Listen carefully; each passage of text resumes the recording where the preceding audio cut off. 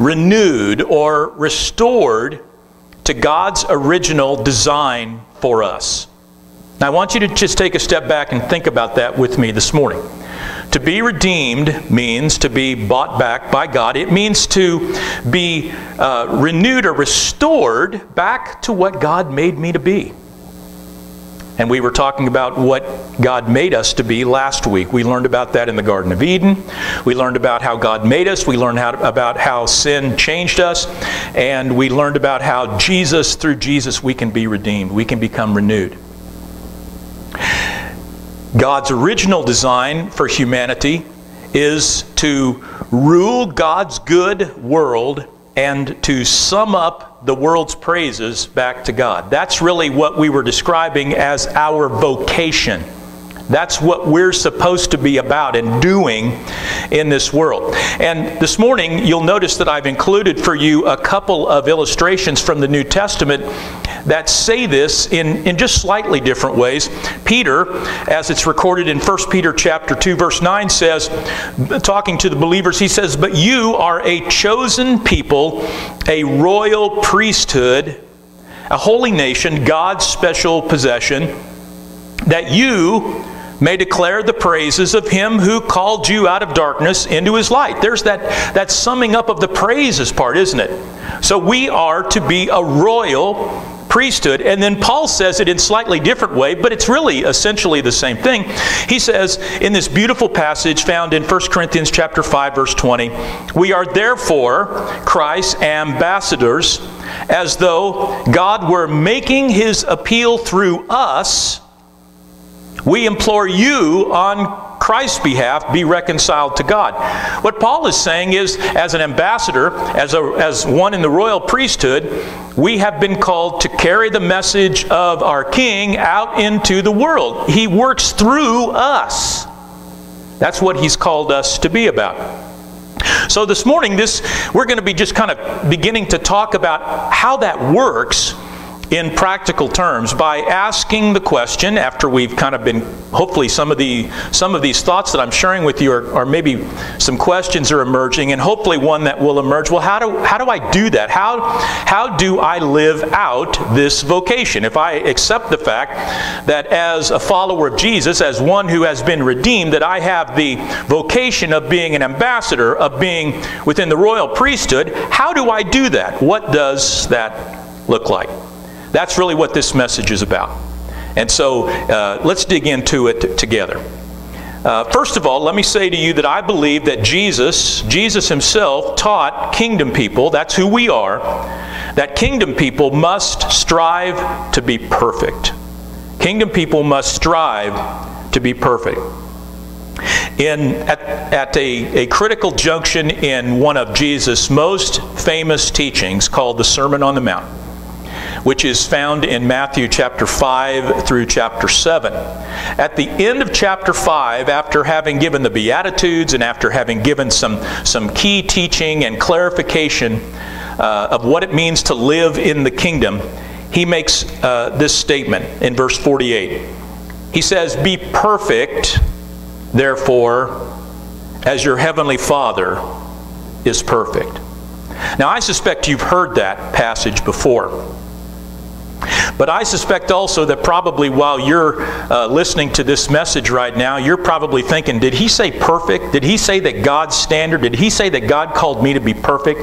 Is my internet buffering funny or something? Or did he really say that? Really? Perfect? Well, if that sounds weird to your ear as a follower of Jesus, there's a reason why. The reason that sounds so weird to us is because our understanding of the word perfect is one that we have embraced from our culture. You see, the word perfect, as we understand it, currently today, means to be without error. It means to not have any mistakes, to be mistake-free, to be flawless. So if there's any kind of a mistake or error or anything like that, we say it's not perfect. Only perfect happens when all of those things have been eliminated. And unfortunately, many Christians have embraced this definition of perfect, which is unfortunate because it really obscures what the Scripture is really talking about, and it creates kind of a dualism of thought within us, which is difficult to reconcile. Now, let me suggest to you that many of us as followers of Jesus have embraced that definition. And the reason it's causing us so much trouble right now is because there's also another thought that is probably kicking around in your mind right now. Let me see if it is, okay? Let me suggest it. How many of you have heard this phrase? Nobody's perfect. Right. See, that's what we think. And that's what we hear. And that's reflective of what I'm talking about, that we've embraced this idea that the word perfect means sinless, without error, all of those sorts of things. And let me suggest to you that if your definition, as you read the Scripture, when you come across the word perfect, is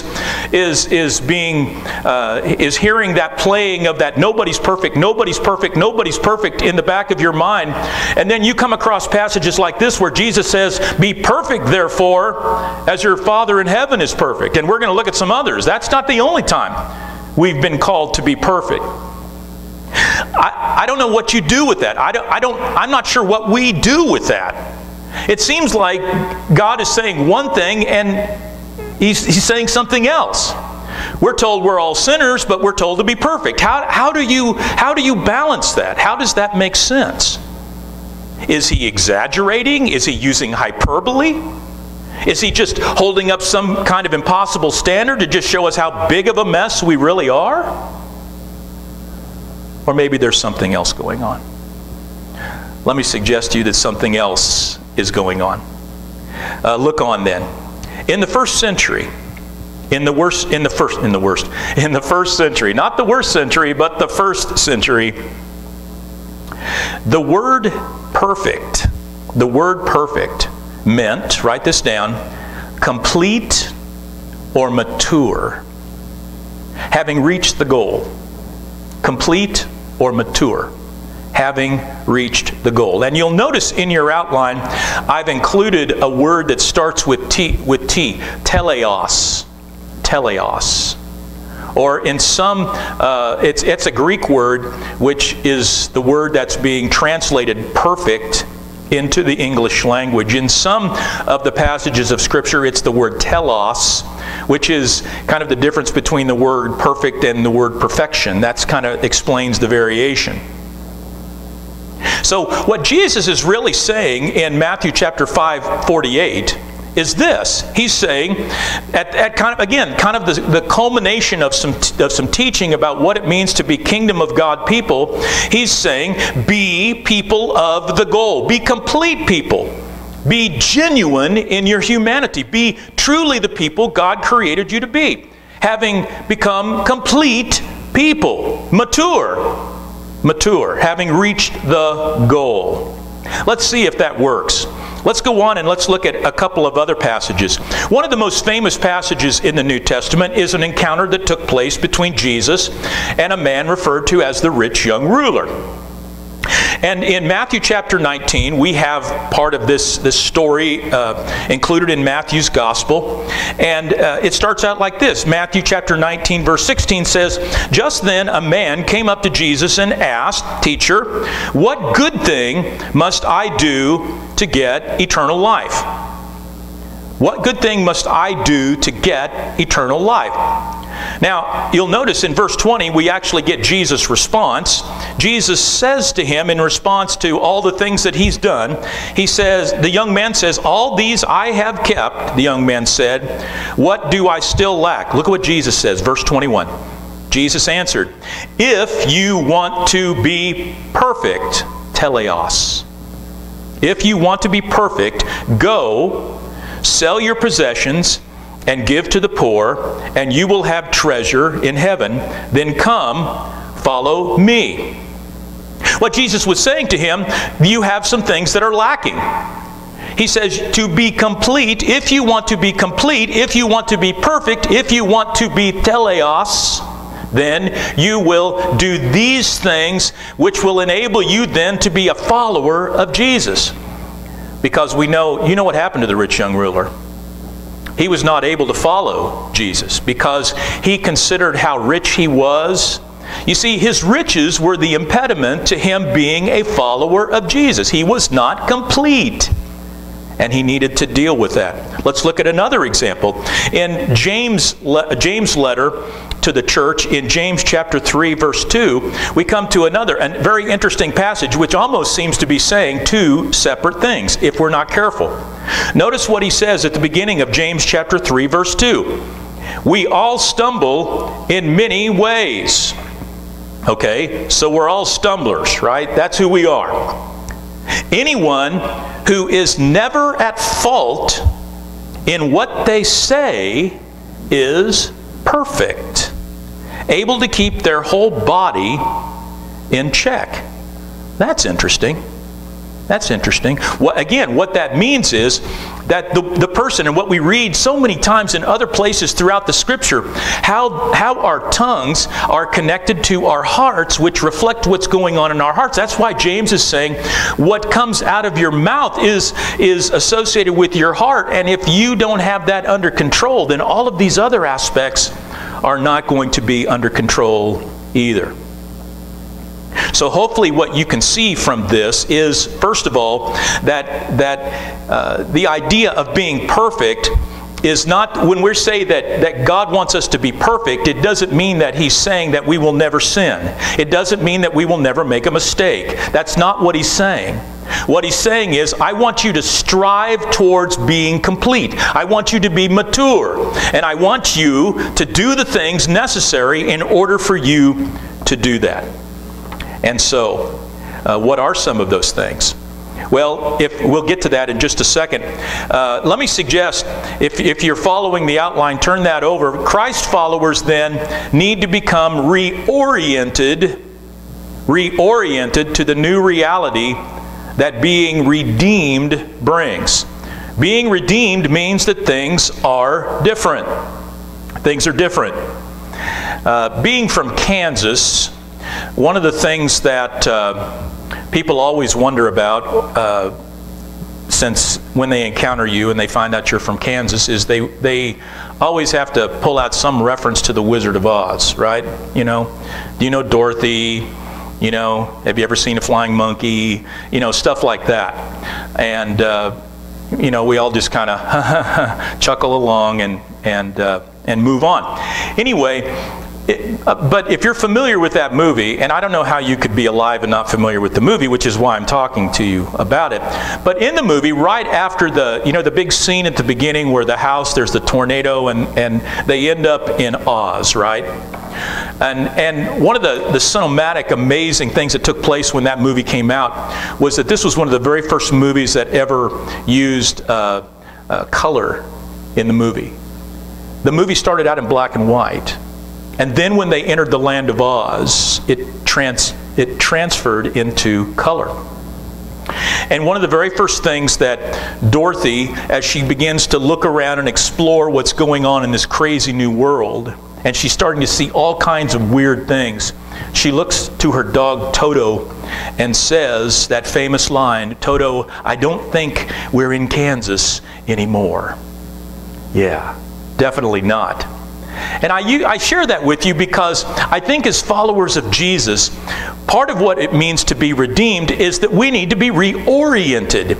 We are not living as fallen people anymore. We are living as redeemed people. Over and over in the church, we hear this.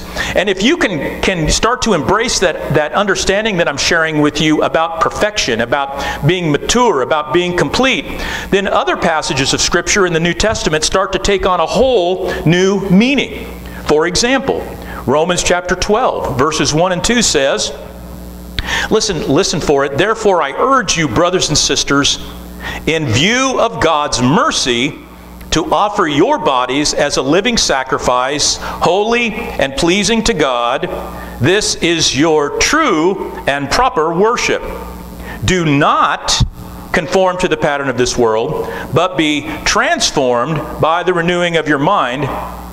Here it is. "Then you will be able to test and approve what God's will is, His good, pleasing, and perfect will. You'll be able to know that and experience that. Look on John 15:19. Jesus said, if you belong to the world, it would love you as its own.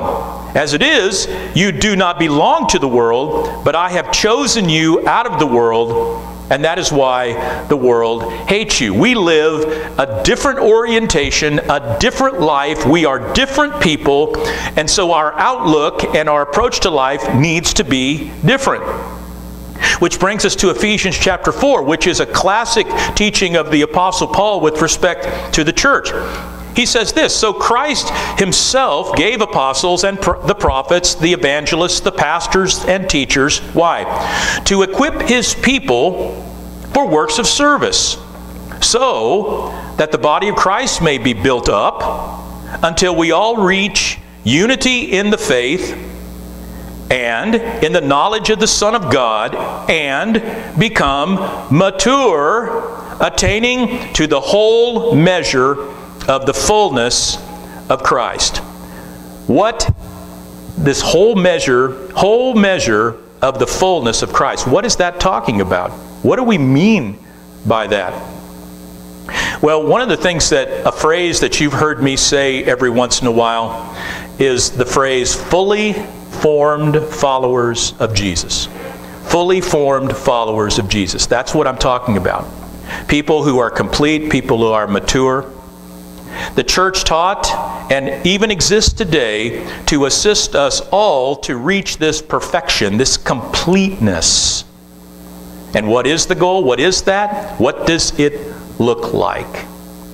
What does it look like? Well, we're going to start to just catch a glimpse of that this morning, and then we're going to continue on with this next week. But let's get that glimpse. Let's get a brief picture of it this morning. The last point then, the teleos or goal is to embody Romans 12, 1 through 2 in order that we can function as, write this down, ambassadors. Or if we were talking to Peter, as the royal priesthood. Essentially the same thing. How do we do that? How do we go from being one who is incomplete to one who is able to do this? And I chose that first passage that I referenced a little bit earlier in the message, Romans chapter 12, verse 2, because it is so beautiful in how Paul develops this thought. I mean, he is brilliant here. And this particular passage gives us some critical clues into what we are to do, how we can do it, and what it looks like. What to do, how we do it, and what it looks like. What are we to do? Well, notice what he says.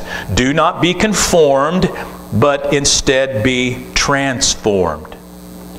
With respect to this world, we are to resist becoming like it and persist in moving more towards what God is shaping us through His Word. His Word, His Spirit is striving and leading us to the place where we will be different people. We need to resist the temptation to be conformed to this world and persist in the goal that He's called us to be about, to persist in His Word, in His ways. So do not be conformed to the pattern of this world, but be transformed by the renewing of our minds. How do we mature? How do we mature? By cooperating with God's design to transform us, renewing our minds. Just like that's part of what we're doing right now. Part of what I'm doing right now is taking passages of Scripture which I know you are very familiar with, and just focusing on them in a way that hopefully will make you or help you to see the connection, so that the Scriptures all do fit together. As we cooperate with God's design to transform us, one of the things that we have to come to terms with are the presence of God's Word and the presence of His Spirit in our daily lives. Brothers and sisters, I know too many people who are trying to follow Jesus without the Holy Spirit. I know too many followers of Jesus who are trying to follow Him without His Word. And the only thing that that's going to do is to leave you frustrated and conform to this world, which is precisely what we've been told not to do. We need to be transformed by the renewing of our minds.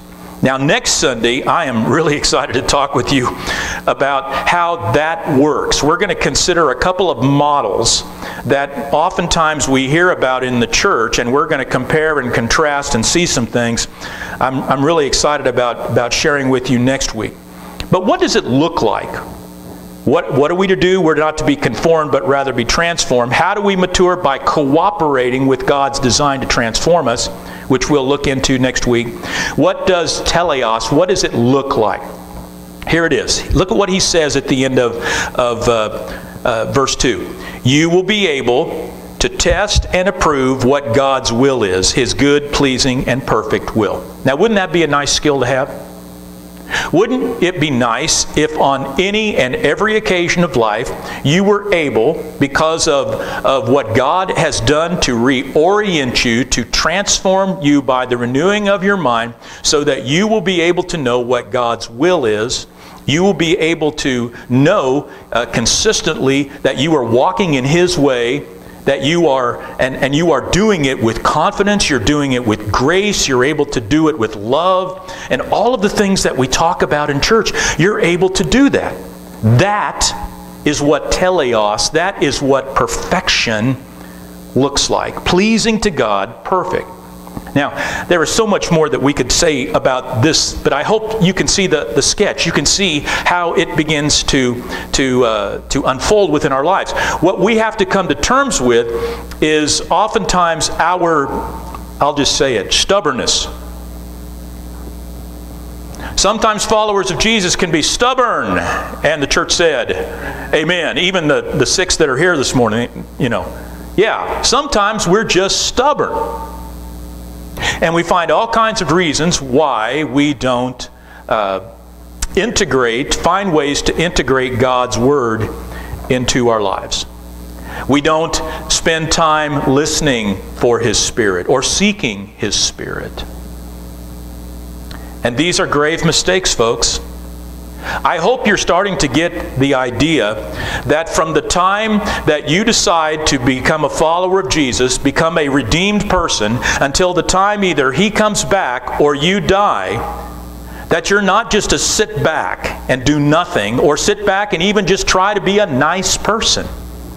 God's called you and me to be ambassadors. He's called us to be a royal priesthood. We got a job to do. And we'll never be able to do that vocation until we learn how to do it His way.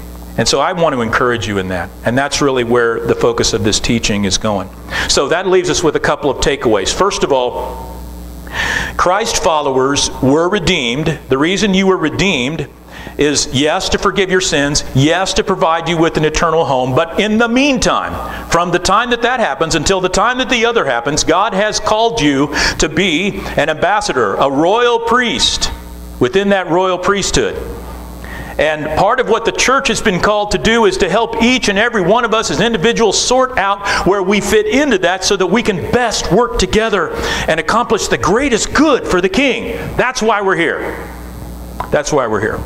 Secondly, then, a second key takeaway is that Christ followers need help to enable them to become fully formed followers of Christ. We need help. You need help. I need help. We all need help in doing that. And that's why, as Paul reminds us, we have pastors and teachers and apostles and all of these sorts of people to enable us to do that. But, brothers and sisters, we can't do that if you're not willing.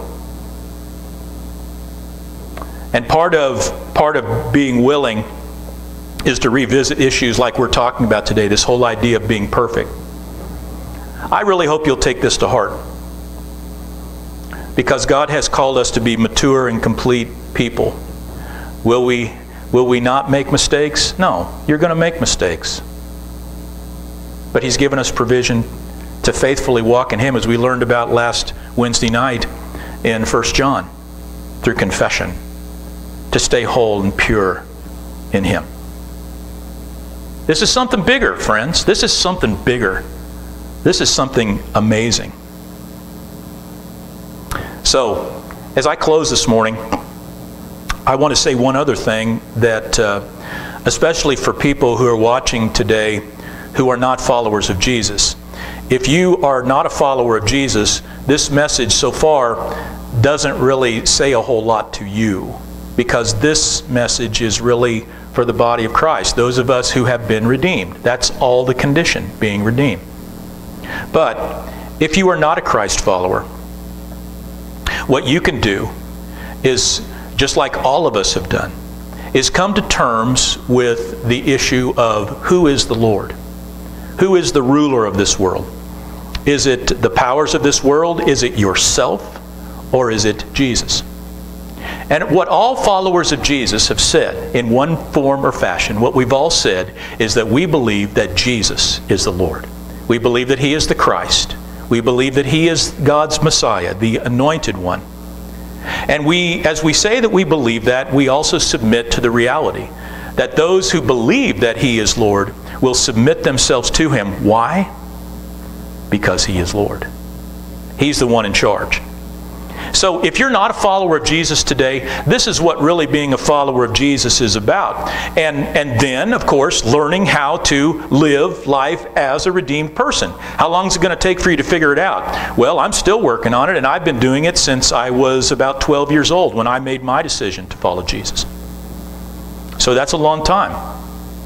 But I can tell you this, that along that journey, God has brought me through some really cool things, and He's helped me to become more of a complete person. So now that goal of being able to know what God's will and being able to make good decisions and so forth, I don't always make great decisions, but I do make some good decisions for the King. And you can too.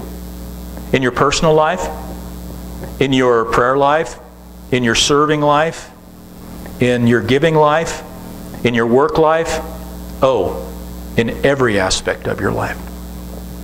So the bottom line, if you're not a follower of Jesus, I'm so glad you're listening today, because if there is one thing that God wants more than anything else in the world, He wants you to be in His family. He wants you to become an ambassador. He wants you to be in the royal priesthood. He wants to make you His son or daughter. He wants to make you His, an heir to the King. That's what He wants to do for you. And so I'm glad you're listening today. And if you don't know how to become a follower of Jesus, please reach out here at the church, and would love to share that with you, because that's something you could do. Get started, become a part of the redeemed. But it all comes back, brothers and sisters, to accepting the fact that being redeemed means that God has set in place this transformation process that He envisions for us in the church and to go out into the entire world. He wants us to change the world.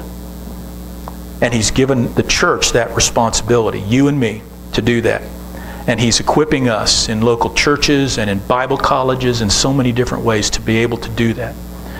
And so we need to cooperate with that and let God work well within us to perfect us. To perfect us. Let's pray together. Dear Father, I'm